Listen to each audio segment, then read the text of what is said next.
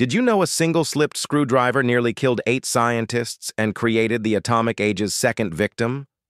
On May 21, 1946, physicist Louis Slotin was demonstrating nuclear assembly at Los Alamos.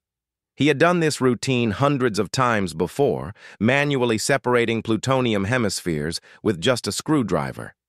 It was called tickling the dragon's tail because of how dangerous it was. But this time, his hand slipped. The hemispheres snapped together, triggering a massive burst of deadly neutron radiation. A brilliant blue flash of light filled the room as Cherenkov radiation erupted around them.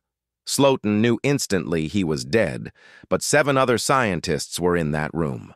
Without hesitation, he grabbed the burning hot plutonium with his bare hands and pulled it apart.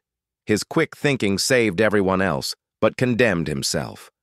Over 9 agonizing days, radiation sickness destroyed his body from the inside out.